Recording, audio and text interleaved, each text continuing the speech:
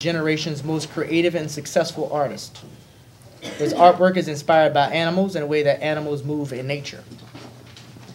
Influenced to think creatively from a young age by his uncle, noted photographer Peter Beard, and his mother, author and editor Patricia Beard, Alex grew up in New York City of the 1970s among some of the world's most interesting and influential people.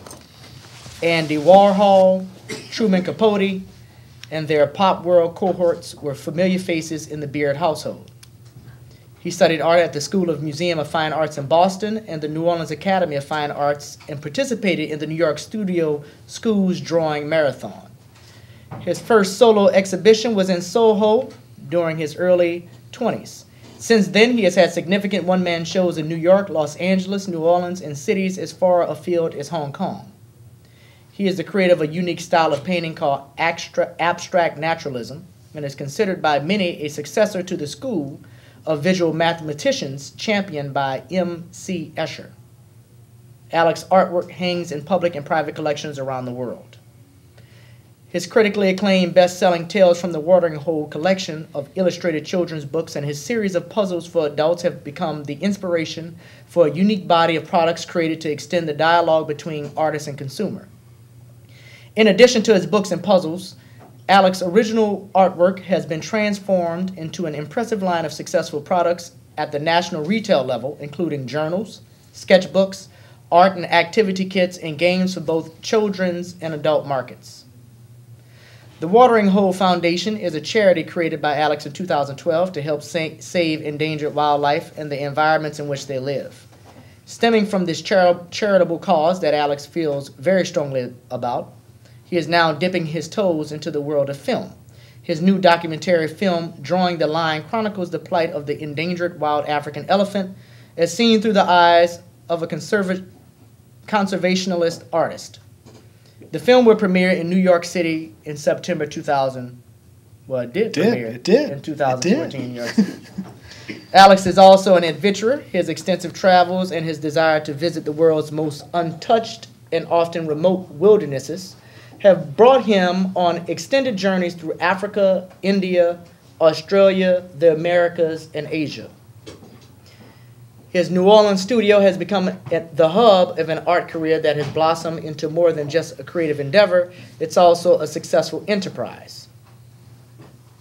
A firm believer that art is a medium that should be accessible to everyone, Alex uses uncommon avenues to share the creative experience with people of all ages. New Orleans is Alex's adopted home. He and his wife and 2 children live in a garden district. His painting studio and gallery, the Alex Beard Studio, is on Gallery Road. I changed it. I did. I did. Located at 608 Julia Street in the Downtown Development District. How about a round of applause for our first guest, Alex Beard. Can I say, by the way, that when read like that, it's much more impressive than it actually is. Let's start off with how you got into painting. Okay. How did that happen? I'm just old enough, you and I probably both, are just old enough to have had to learn things traditionally before the technological explosion occurred. It happened while I was in college, amazingly enough, right? When I was at boarding school, if you wanted to write a paper, you could backspace 3 spaces to erase. That was it. By the time I got out of college, everybody had a laptop and a cell phone. So that's an amazing shift. But what that means is that there was an expectation for how you would live your life that was different for me as a child than for somebody who's considerably younger now, a millennial, as they would view their future. So for me, if I wanted to be artistic, not just a painter, but artistic, I could write for magazines, which still existed and paid people then. I could make original artwork to be shown in galleries. I could make illustrations for stories, and I could do stuff that ended up getting animated. And then I could do all sort of the traditional means of how do you think about writing and painting and photography and photojournalism and all that stuff all mixed together. So there was not a single clear path. It was that creativity was an avenue down which you could walk. And so I did a little bit of all of it. I like to travel. One of the things you heard about in that bio is that I like to travel. And I don't have $1 trillion, so how do you do that? And for me, it started when I was at boarding school and then in college, where I would figure out how to get credit for the travels that I went on so that my parents would pay for them. And they weren't fancy. It was like, hey, just buy me airplane tickets and I'll get a full semester's worth of credit through the university or the school that I'm enrolled in. And it's the same if you're paying tuition anyway, right? So off we go. And then when it got to be time to get a job, it was, okay, now who's going to pay for the trip? And I would come up with an idea. And the first one that I did where this worked was I was a month out of college, and I said that in 1900, there were 100,000 Bengal tigers in India. And in 1993, the year that I graduated from college, there were 3,000 left in the world, both in captivity and in the wild. So in 1900, a kid from New York City could get on a boat and go to Bombay, and within a week, be on the back of an elephant and see and shoot a tiger in the wild. No harm, no foul, no difficulty. Was it even possible to see a tiger in the wild at all as that same kid less than a century later? And I then went to Esquire and Men's Journal and a couple of other places, and I said, I'm going, and you should pay me. And if I turn out to be terrible, it's no skin off your nose. But maybe I won't be, and maybe I'll be really good. And the worst thing you got to do is just give me some press credentials and a kill fee, which is $1,000 or $2,000, just to pay for me to travel around as a 20-something-year-old in India. So off I went, and I found out that it was much more difficult to find a tiger in the wild than one might suspect. Even with 3,000 of them, there were basically almost none. It took me months and months and months to do. And in the course of it, I was supposed to be taking photographs to illustrate the story that I was writing for Men's Journal. And somebody stole all my cameras on a train. And my camera bag that had all my film in it. And now I was just out of luck. I was on a train from, I think, Calcutta to, no, it couldn't have been. I was on a 2-day train, at any rate. And they stole my stuff, leaving the station from where I was embarking out of. So then I had 2 days to think about it on a train. How nice is that? Interestingly enough, and I'm tangential, you don't mind that, right? Not at all. Okay. So interestingly enough, a guy died in my compartment during that trip at like 2 o'clock in the morning in the middle of fuck all. I mean, nowhere. Rice paddies for 500 miles that way and that way. Wait, what do you mean? He died in your compartment? I mean, he died. No mas life. Died. Gathered to the great majority. And okay, wait. So now it's about 2 o'clock in the morning, and this guy's wife, and we'd all been having tea and chatting and whatever, and he was portly and I guess old, and his time had come. Happens to us all, sooner or later. In this guy's case, sooner. And it was like 2 o'clock in the morning. His wife jumps up and she starts running down, back and forth. Were you sitting next to him? No, I was across the way. Probably from me to him. And no, you're good. I don't bring that mojo. The last person who said before, waiting for him to die, so you're good. Yeah. And the amazing thing about it is that everybody in the car, life and death, is so interchangeable in an overpopulated place like that, and it's so frequent that everybody in the car that knew him and didn't know him and like that, they all got up and in a long line, they all came by our little compartment, and they all squeezed his toe. He was barefoot, and he was sort of now lying out on this thing. And they all came and they squeezed this guy's toe. And then, with all of their bags and everything else, they took the guy, the now dead guy, and his very distraught wife, and all their bags, and left them at a platform in the middle of absolutely nowhere. Off we go. Now, irrespective of that. So this is all, right? I mean, life is interesting when you go out and you start poking around.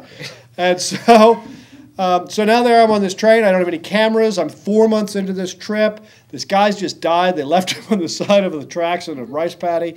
And I'm really screwed. And I ended up in Calcutta, not that much there longer after. And there was a strike, right? In Bengal, they had this Bengali strike. I don't even know what they were striking about. Tell us just a little bit about Calcutta. Calcutta is very much like New Orleans, actually. If I didn't live in New Orleans and I was slightly braver, I might live in Calcutta. It's another city that's at the mouth of a major river, right? New Orleans, Calcutta, Kinshasa have more in similarity to each other than, New Orleans and pick a place that's nowhere near water, Kansas City. I mean, there's a certain ethos which is which transcends nation, transcends language, transcends religion, that has to do with being at the point where the water from great land masses meets the water of the world. It has to do with commerce. It has to do with the flow of impermanence. It has to do with all kinds of things which are a separate conversation from today. So at any rate, I go down to see this Bengali demonstration, which was like tens of thousands of people walking through the streets chanting things in Bengali that I didn't understand. And out of it, I was sort of swept into an art supply store that was like this Victorian place that nobody had been in for quite a while. I mean, certainly not too many patrons. And in India at that time, there were no computers, right? So it's all paper stacked from floor to ceiling. You know, you go through a hallway that would be 10 feet wide that's actually only 3 feet wide because it's all paper stacked from floor to ceiling. And into this place I go, and it was unmistakable the moment that I walked in. The smell, the vials of pigment, the canvases, the brushes, all that stuff, that this is what I wanted to do. And so I bought a bunch of art supplies, and I went and sat in I suppose for lack of a better term, I sat in a hut on the beach in southern India and ate seafood and painted for the next 6 weeks. And in the course of that, found the tiger and did all that, but I ended up making it so that the illustrations for the story that I wrote and other stories that I subsequently wrote were made by hand as opposed to made by film. And although, magazine editors want to make sure if you're going to go look for a tiger that there's a picture of a tiger, so that's there too, but it was much more illustrative. And it became clear to me that people were more interested in what I was illustrating perhaps than what I was writing. The writing was a little didactic. So fine. So, and then I figured that I could sponsor my next trip by selling the art from the last trip. So then I do an exhibition. And in that case, I did it in New York, right? So then I had a show and sell $20,000 worth of work, and you punt it right back into going to the next place. That's a very, very long tangential answer to the where did I start painting question, but that's the truth. How many people in here you think know what a nautilus is? Oh, all of them, whether they know that that's what it's called or not. But I'll bet that this is a savvy-looking crew. I need you to give me a number. How many people are in here? 2, 4, 6, 8, 10, 12, 14, 16, 17. 13 of them know what a nautilus is. Okay, let's see. How many of y'all know what a nautilus is? Come on. A nautilus. A nautilus. How many of you know what a nautilus is? Yeah, well, so raise your hands. Spell it. Nautilus. Nautilus. Like a shell. The shell. Naturalist? So that's. And an animal lives in that shell. It's a submarine, 20,000 leagues under the sea. Also, you want me to start squibbling on the board, do you? Is that the idea of what that is? That's your cue. We've met before. Okay, so visual mathematics and the math and science of life. So,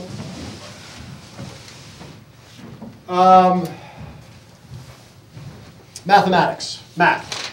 I was terrible at math in school because it's taught, or at least it was taught to me, as a quantitative device. 2 + 2 = 4. How do you do your taxes? Not interesting enough. I mean, unless you're really wired for it, which I'm not that way, it's difficult. And so therefore, not what you really want to pay too much attention to. Until you can start putting it into the context of life. So then why is math important other than how do you do your taxes? And it's because it can also be taught as a qualitative device, as something which is trying to get at the spiritual unity of all things in the universe, in a way, in a language which is using numbers, as opposed to a Bible or a Quran or something else, right? But they're all talking about the same thing, and it has to do with the underlying stuff that holds everything together. So in the case of the nautilus, and the nautilus is that doesn't work.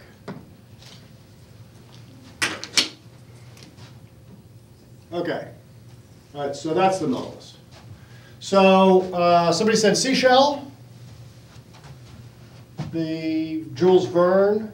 How about the universe? It's also that shape. And quite a lot of things in the middle. Here in New Orleans, we're familiar with this because it's the shape of a hurricane and its winds. So what you start to find is that the smallest thing that we could see under a high-powered microscope, smallest living thing, is an itty-bitty little paramecium that has that shape. And the very, very largest thing that we could see, and we can't even see it from here, we got to send the Hubble telescope out beyond us to look back, is a huge universe that incorporates all the things that we've ever been able to see in the history of humanity, and it's all in that same shape. Now then, interestingly enough, and this is where it starts to get into the realm of being a painter and a visual mathematician, we see, or we have at least come to see, in terms of rectangles. And the most obvious example of that is that there are a couple of television screens that are both broadcasting what I'm saying right now and also recording it, both of which are rectangles, through a window, which is a rectangle, to a television screen, which is a rectangle, to a door that we walk through, which is a rectangle, to a set of boards, which are rectangular. So that's not the strongest building device. If you really want to build strong stuff, you do it out of pyramids, not necessarily out of rectangles. But our architecture is all based out of rectangles. So you start to ask yourself, if you're interested in this stuff, why? Right? I mean, what's the thing about the rectangle? So I view it that that you can view the addition of dimension to the one-dimensional surface as the seminal moments throughout the course of the last 40,000 years of human thought where we perceive ourselves in relationship to our surroundings in an enlightened manner. That's a hell of a wordy thing to say, but nonetheless it doesn't make it any less pertinent than this. And what I mean by that is if you're in a cave in Lascaux and you're making a cave painting, what you are making is one-dimensional. It has no border other than the flat surface of the cave. As soon as you intentionally put whatever you're making into a frame, into a rectangle, it becomes two-dimensional, right? And now it has a top and a bottom. And everything about what you've just done has changed. You're no longer just a hunter-gatherer. You are now living in a village around which there are walls. You are no longer just dealing in the one immediate, what am I going to eat and what is its relationship to me and its spirituality, to something where you can make it and take it off of your easel, wall, floor, whatever, and hand it to somebody else, and it transfers information in a whole different way.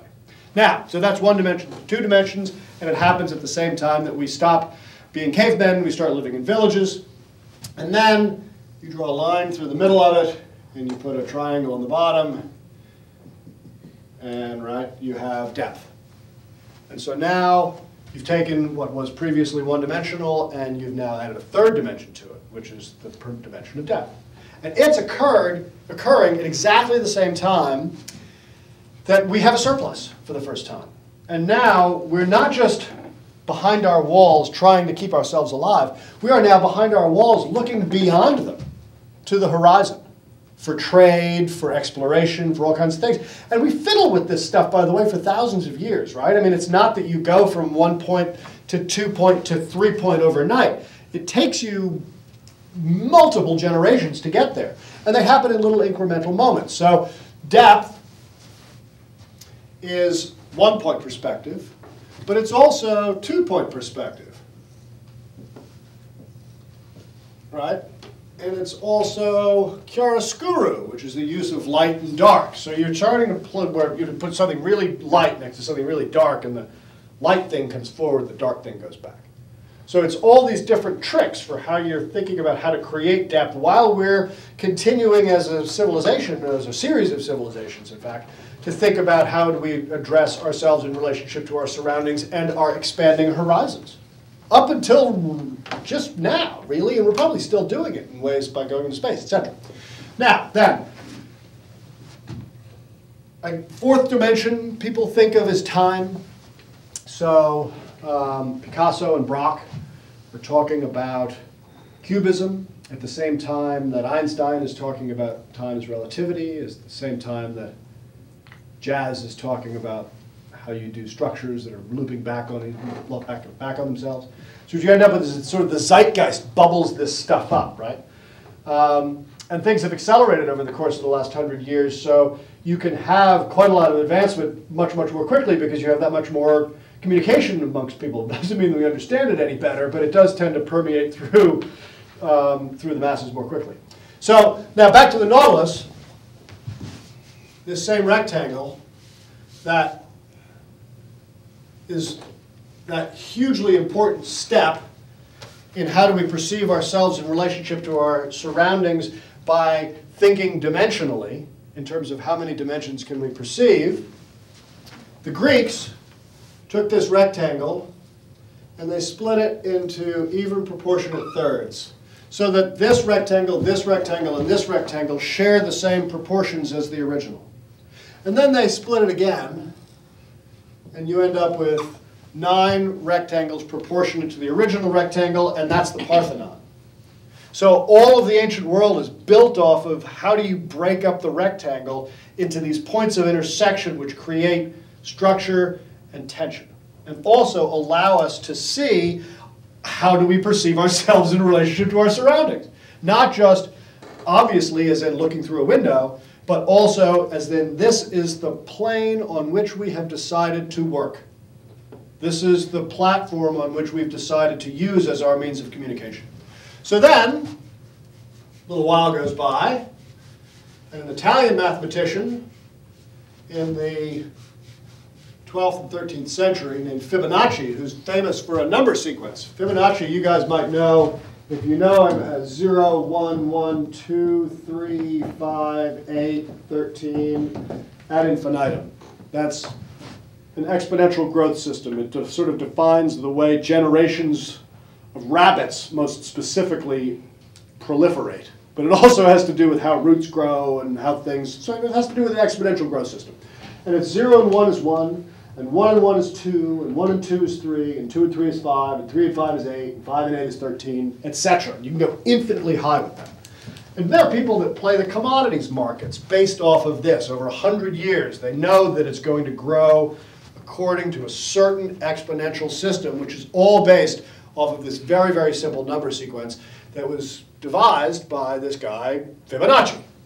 So Fibonacci also, less famously, but no less importantly in the context for me, more importantly, said if you take the original rectangle, which you create is a rectangle with a proportionate rectangle inside of it and a square.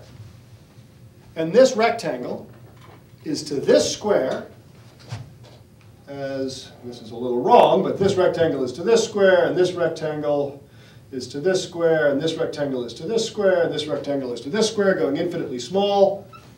And when the points connect, it creates a nautilus. Now, this is where this stuff starts to get pretty groovy. So, as a classical painter, it was figured out that your eye is drawn to the diminishing point of the nautilus in the rectangle. So, here, you put your most dramatic moment where the viewer is most likely going to go. So St. George and the dragon's head and the spear converge on that spot, and you stand in front of it, and you close your eyes, and you open them, and 1,000,000 times out of 1,000,000, you start in the same place. And it's one of these universal things, right? We're all drawn to this diminishing point in the design of the rectangle based off of where the nautilus finds its diminishing point. Now, the part that's so groovy to me is that if you divide that distance into that distance, you get, depending on whether you're dividing this into this or this into this, 0.1618. And that is the divine proportion. And if you divide this into this, it's that. And this into this, and this into this, and all the way through your body. So now, and if you think about Michelangelo's drawing of this, of the human, with all of his variations of the heads going through the middle and the arms and the legs extended to be creating a perfect circle all the way around, regardless of where the arms and the legs go. You all know the drawing that I'm talking about? That's all about this. It's all about the divine proportion, showing you how the divine proportion works in a human body.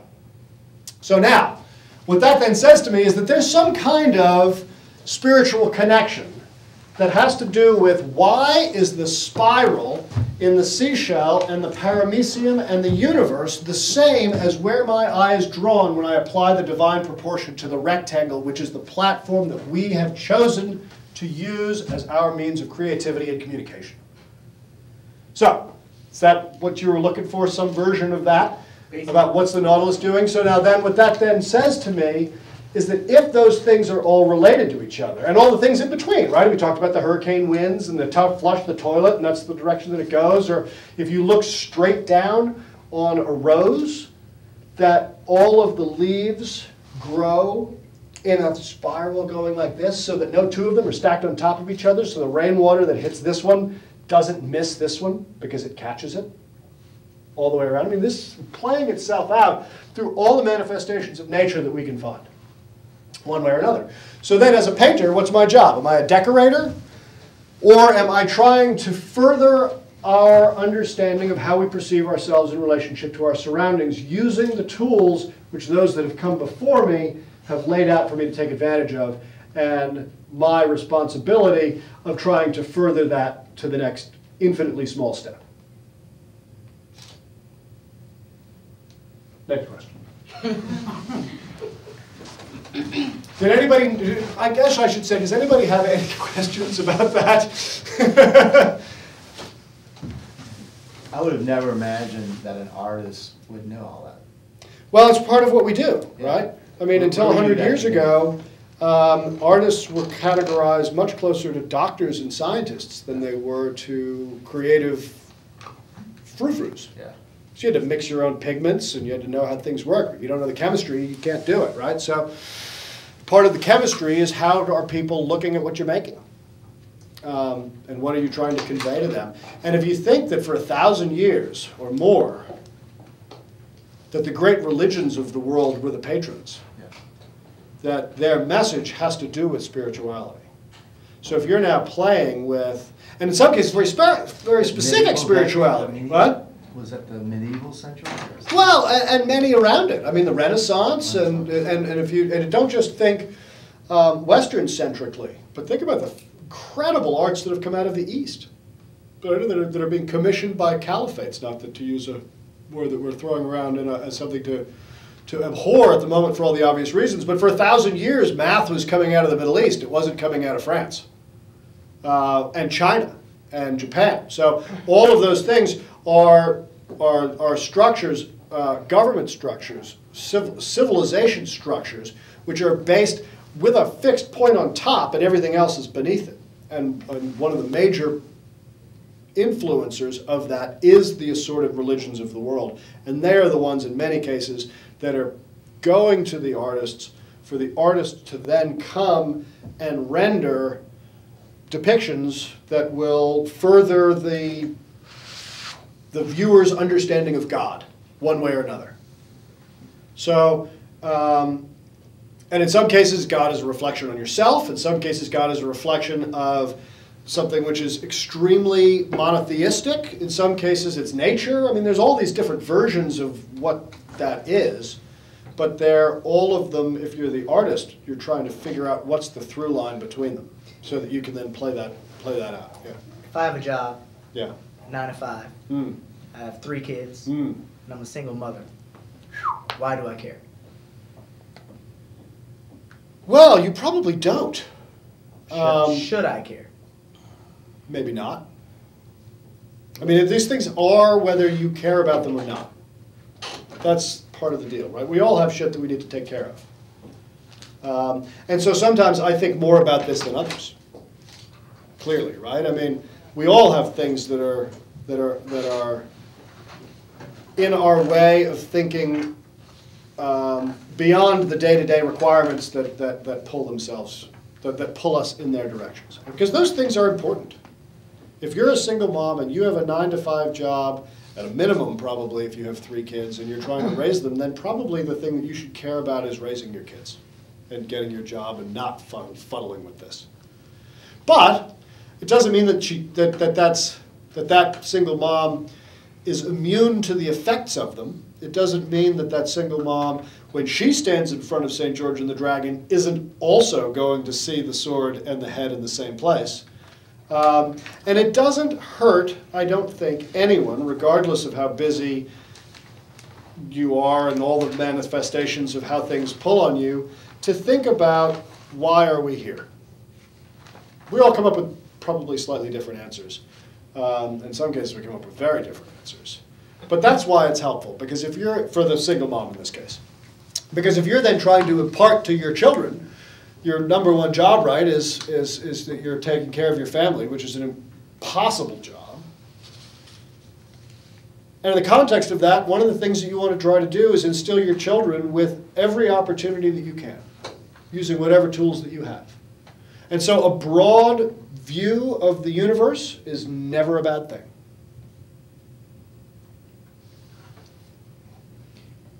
What about the notion of natural talent? Especially, I'm speaking in the visual arts standpoint right now. Natural talent versus a tremendous amount of investigation and study, which is the, I would say, foundation of your work. Yeah. What about one versus the other? Meaning, I went and I saw a painting, I liked it. It was cool. Versus the soliloquy of math versus the images.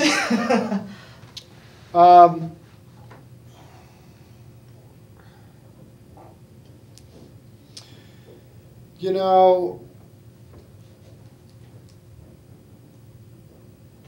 I lost the specific. Talking What's about the exact question that you want? The idea of liking something or Versus striving for it. Talent, that's what it was. It was talent. Talent. My answer is always that talent's cheap. And that continues to be my answer. Talent's cheap. There are lots of talented people in the world that use that as a crutch and therefore are always crippled. What about people that look at your work and say, well, clearly you're talented? I work hard for that to be the case. And yeah, you get a little spark of it at the beginning, but the case of it's probably much more. I was not a prodigy by any means. So the talent is the desire to do it. That's the talent. You can't obviously be completely inept, but you don't have to come out of the gate and be Rembrandt. I mean, it's, you know, there are certain things that it probably can't be taught, right? I mean, there's certain genetics has a way of playing things along, and I'll buy that. And I'd use it for somebody. You look at a little kid. I happen to have two of them. And if you throw a ball at a little kid, some little kids, man, pew, without even thinking about it, they've got that ball. Now, does that make them a Hall of Fame third baseman? No. You take my other kid and you throw a ball at him and it hits him in the forehead and he falls over backwards. Now that's definitely not making him a Hall of third baseman. So that's probably not where his interest will lie, because it's difficult for him to want to pursue it.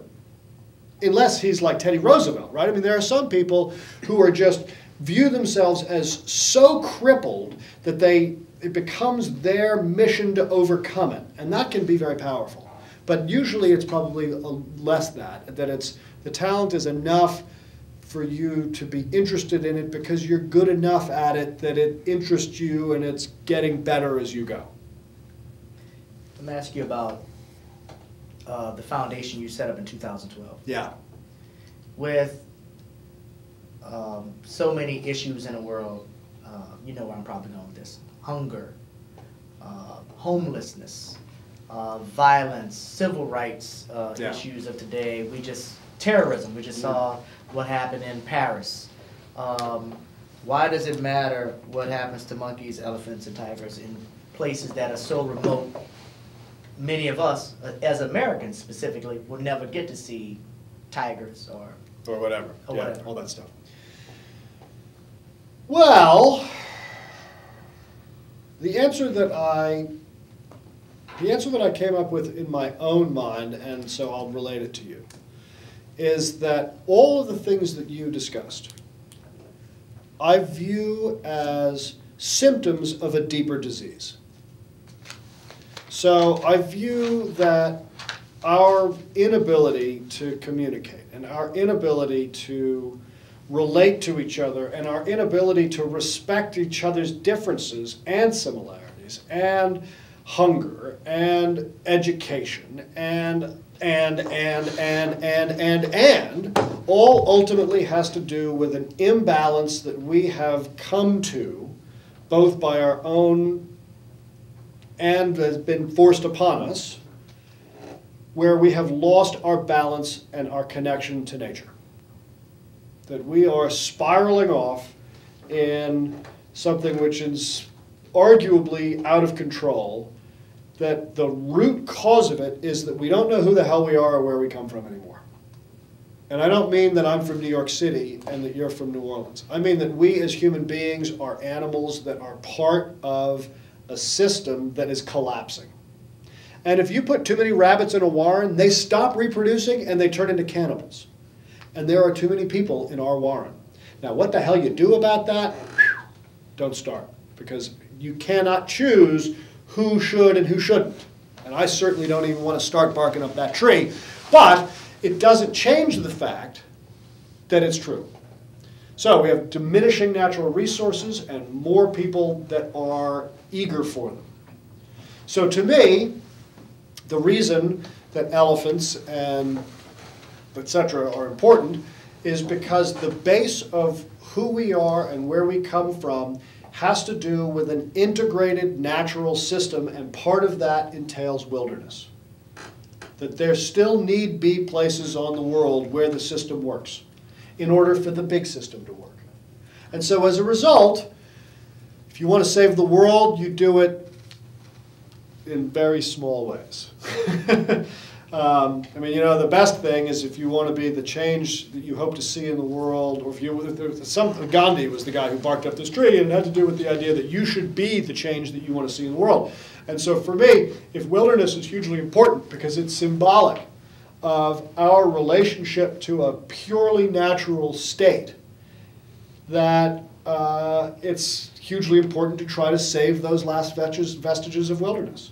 And then if you want to go about doing that, it's very difficult to go and say to people, hey, I really think we should go save this scrubland in northern Kenya.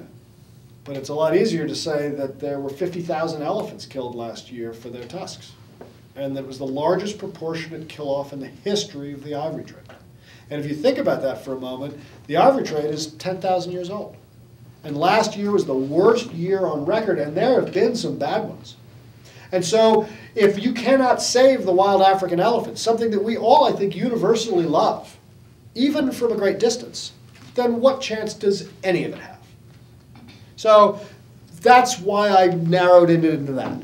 It was something that I knew something about. It was a place that I knew something about. It was people. It was a place where I knew people who knew much more about that than me, who I could go and approach and say, what can I do to help?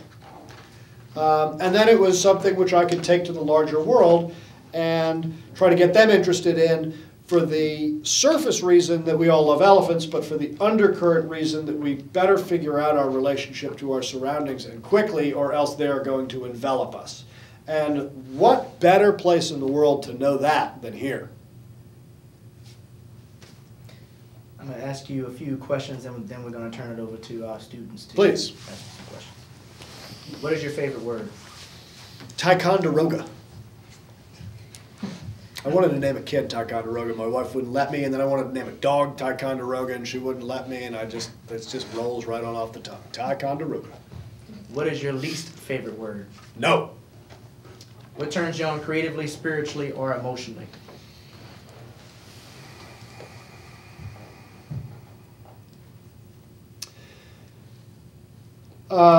I'm reading the Unbroken book about Louis Zamperini that they just made the movie about. And this guy is staggering. I don't know if you all saw the movie. I haven't seen it. But if it's anything like the book. I read the book. Unreal. Unbelievable.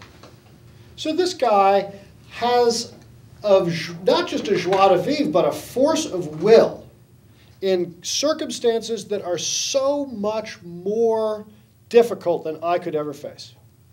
And he doesn't exactly come through all of it smiling, but he comes through all of it finding the inner fortitude and the spiritual ease is the wrong word, and the spiritual recognition of the beauty of the surrounding world in the face of real hardship, that kind of example I find inspired creatively, spiritually, and otherwise. Because it says to me that I can be better. And therefore, go be so. What turns you off?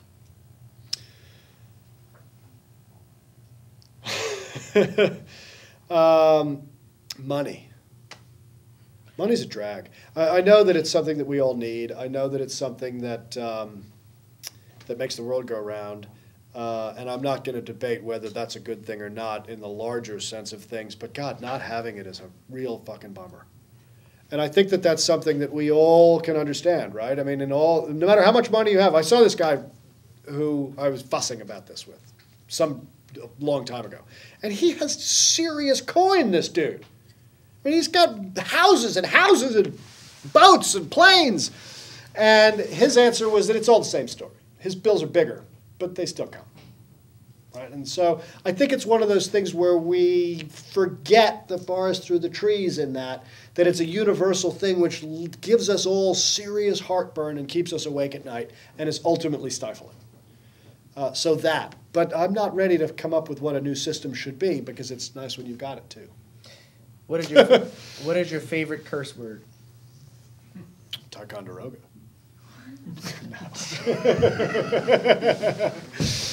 My favorite curse word, I guess it's Ungawa, which sort of loosely translates into fucking A. Ungawa! You can get away with it. I can get away with it with my wife in front of my 5-year-old. So, what sound or noise do you love? What sound or noise or do noise? you love? Oh, well. It's a combination of noises. And it's, if you've ever slept out, and this is a universal thing, if you've ever slept out by a river, not in a tent, but on the ground, mosquito net if there are mosquitoes, if not, not. And you listen to the river and you listen to the things that are awake at night and you don't know what they are. And they have a certain, you're musical, so they have a certain orchestral nature to them. Where out of the blue, you'll hear something that wasn't there before, and then it will diminish and it will start to play off of something else. And often you'll get a call from here that's responding and back and forth. And it creates an entire universe which you otherwise miss if you're not sleeping by the river. So it's a combination of those things. And the other thing is called the dawn chorus. And it's particularly evident in places, well, I hear it often in Africa, but you find it in other places too. You probably find it here, frankly. And it's right before the sun comes up, when you get the first little bit of light. The opposite of it in terms of the time of day would be the gloaming, right? It's after the sun has gone down, before it's dark, that purple, gray, fuzzy light. If you do that at dawn, sun's not up yet, but you're getting the first hint that the night is over and the morning is coming. The dawn chorus is successive layers of bird calls on top of each other that come to a head when the sun actually busts over the horizon. And then by the time the full ball is above the horizon line, is over. And it's the world waking up. I like that one too. So the sleeping by the river and the listening to the dawn chorus. Beats the hell out of jackhammers and subways. What sound or noise do you hate? Jackhammers, subways. What profession other than your own would you like to attempt? I keep trying new ones anyway. So I don't know that my profession is tied down into a singular thing. So I own my own business, so it means I get to do a little accounting. And I got to do contracts, so I get to do a little lawyering. And I have a house, so I get to do a little carpentry. I get to do lots of things. If changing my profession meant stopping all of the things that I'm already doing, then none of them are eligible. If it's something that I could add on top of it, I hate to fly. I mean, it really scares me. So I'd like to be a pilot. Because then it wouldn't scare me anymore. I went heliskiing like 2 weeks ago. And you know, when you get on the helicopter and they drop you off at the top of the world and you ski down? I have to say, no, I don't know about that. Yeah, well, I did that 2 weeks ago. And the skiing part's great. The helicopter part, God, very frightening. So I'd like something that maybe not quite so afraid about that stuff. What profession would you like not to do? Oh, pilot. If heaven exists, what would you like to hear God say when you arrive at the pearly gates? Willkommen, bienvenue, and welcome, all together in one fell swoop. You know, I don't expect that. So it's not that I expect to go to hell, because I don't expect that either. I don't expect that kind of duality to exist. I think that there is much more longevity to life. So what I would truly like is that when I go through the door to whatever the next step is, the thing that we all of us do, regardless of what you believe, that there is a next thing that is in some means connected to the great universality of life. And then that's enough, because that means that I'm part of this larger system and continue to be. Questions for Alex Beard. Ma'am. Going back to your foundation, Yeah. the reason you started it is about basically saving nature and animals in the universal sense of the word, mankind. That makes it Starting sound at pretty the lofty, implement. but something like that. Immediately what I thought of was, wow, my instantaneous thought was, should you have started with the animals or the deserting of the world? They're all the same. It's all the same conversation. But how, since the laws... So the actual log line, if you will, the actual 3-sentence description of what my foundation does is the Watering Hole Foundation is dedicated to protect endangered species and the environments in which they live by engaging with community-based conservation groups around the world to identify needs and provide for them. So what that means is the environments in which they live, that has to do with the desertification. And why is the Sahara Desert going south? Well, because you're disrupting the natural balance of the way that the elephants knock down certain trees, and those trees create holes in the forest, and those holes in the forest become places where the antelope come and blah, blah, blah, blah, blah, blah, blah, blah, blah, right? So all of those, it's just a means in. It's how do you get into the conversation? And I picked the way that I did it largely because I was the most interested in the community-based part of it. As in, if I go to various parts of the world and I tell people how to save themselves, not only is that presumptuous, but it's probably not useful or helpful. But if I go and I say, what can I help you with? What is it that you're doing that you need some assistance with? Then that tends to work better. And then it's holistic. Are you doing anything in China? No, With the I'm Chinese? not at the moment. And no is the short answer. I'm not. But I'm not. I mean, I'm not intentionally not Right. doing something in China. I mean, the only thing that I'm immediately doing that has anything to do with China is trying to spread the word about rhino horn and ivory and like that. And then I'm a little adversarial when it comes to the Chinese and the environment, as it happens. It's kind of frightening. And this is a subject probably for an offline different day, but there is a real live hot and cold war playing out all over the third world right now over natural resources between the West, the indigenous populations, and China. And China's winning by a lot. And they are raping the shit out of the planet. Yeah. So maybe it should have more to do with China. Next question. You talk about China. We have major issues right here. I'm an avid outdoorsman. No doubt. Grew up fishing.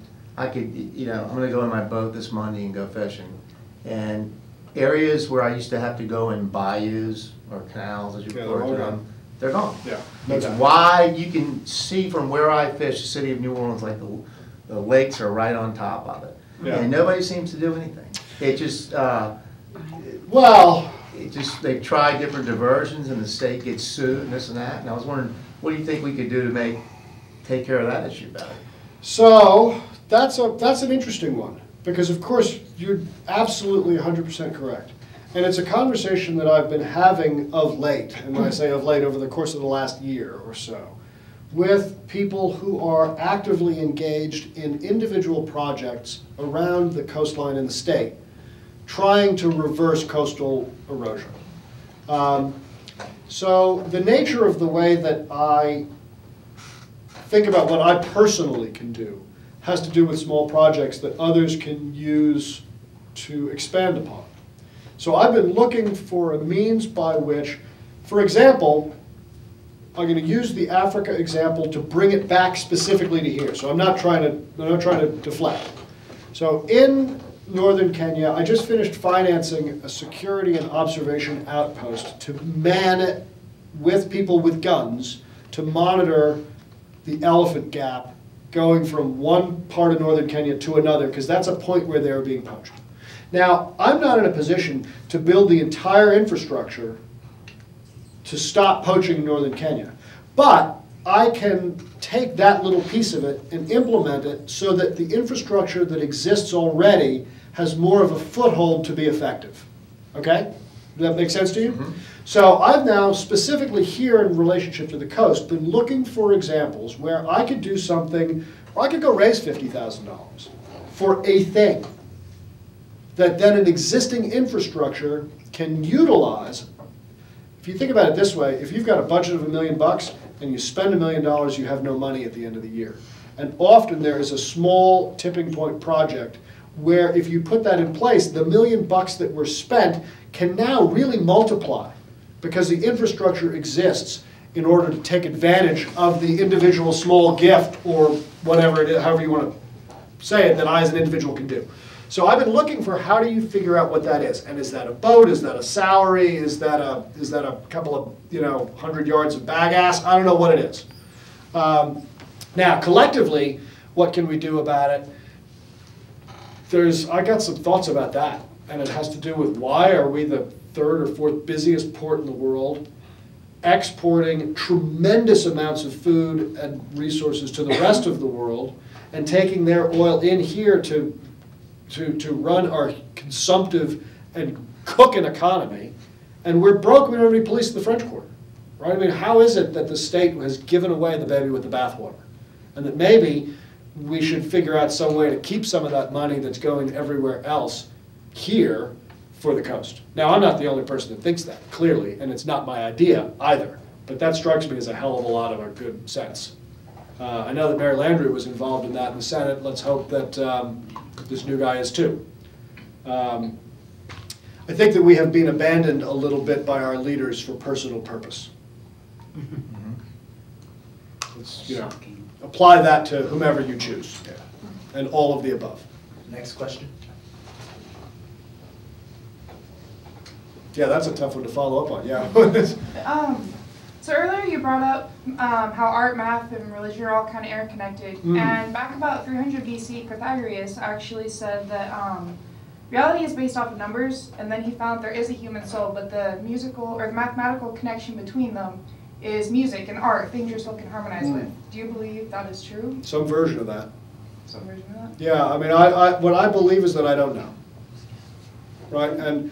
But that I feel like Pythagoras is probably closer than extremist Islam or the Spanish Inquisition, right? I mean, I think that yes, I think that there's something in that. I think that the interconnectedness of the universe and how we interact with it and ourselves and each other has common bonds which language cannot yet articulate exactly what that is. Math is a means by doing it, music is a means by doing it, painting is a means by doing it. There are certain things which universally touch our souls, so maybe that has something to do with it. But I don't know what it is, right? I don't pretend to. as soon as I'm sure, then I know I'm wrong. Fair enough. Thank you. Yeah. You're obviously spiritual. Are there certain religions that you not subscribe to or just pull things from? Yeah, I pull a little bit from a lot. The one thing that I pull most from organized religion are things to avoid. And it really boils down to a very, very simple thing. Exclusivity is a bad thing. So if your religion suggests an inclusive message, then I'm an acolyte of your religion. Because I think ultimately they're all figuring out means of talking about exactly the same thing to their own audience. And as soon as that says that our audience is right and your audience is wrong, then there's a problem. Up to that, we should all be working on this stuff together. And then, who am I to criticize someone else's beliefs? Right? So I try to stay away from that. But there are certain things that resonate to me through ritual, upbringing, and comfort that I take from different places. I am as likely to say Namah Shivaya as I am the Lord's Prayer, and do both in different contexts. The Lord's Prayer usually before I fly, and Namah Shivaya before I open my bills. Last question. In the last couple of years, as far as me keeping up with news and the times and stuff, ever since, especially since the new civil rights things have become evident and have become in popular media and everything, there seems to be a more, I think people are getting more in touch with the situation at hand, and also, as a result, also other things like the environment and things are also coming out of that. One, would you agree with that? And two, in the last few years of a lot of this coming out and people trying to take a bigger stand towards it, yes, there's a lot left to do, obviously, but have you noticed in your travels or anything, or in any context, any progress towards getting slightly back to where we should be? Yeah. Yes. And no. Right? Both. There are, when I was born, when we were born, we probably were not sitting next to each other in public in certain parts of the country. That's not true now. Good. There are hundreds of thousands, if not millions, of slaves, real full-blown fucking A hardcore slaves, building soccer stadiums in Qatar. Right? Progress and the opposite. I think that as far as the civil rights questions that have been addressed over the course of the last 6 months in particular, with this summer and then the video of the guy in New York, I think that again that it's not just about itself. And in the case of those, I think that has to do with a larger sense of governing and policing. Right. So and let me explain what I mean by that, which is that there was a conscious decision made, which we allowed to be made, that fear would be a part of our staple diet, and that a means by which that the nourishment that the fear was providing would allow us to do things like say that it was okay to have a broken window policy to clean up New York, which was effective, but also really not. So that's a micro, but it's also on a macro. You know, there is a sense that fear is a great tool for control. And part of that is that if you're afraid in general, it's easy for me to tell you what to do to make you safe. Oh, vote for me, I'll keep you safe. Or don't go there, go here because you'll be safer. Or don't trust the black guy, he's dangerous. So it's okay for me without any provocation to put him up against a wall and check his pockets because sometimes they have a gun. Right? I mean, that's where that comes from. And it's a policy.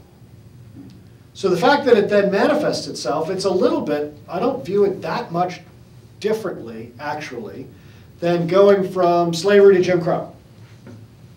And from Jim Crow to whatever it was sort of between Jim Crow and the beginning of really an active, successful civil rights movement. And then an active civil rights movement to where we now are.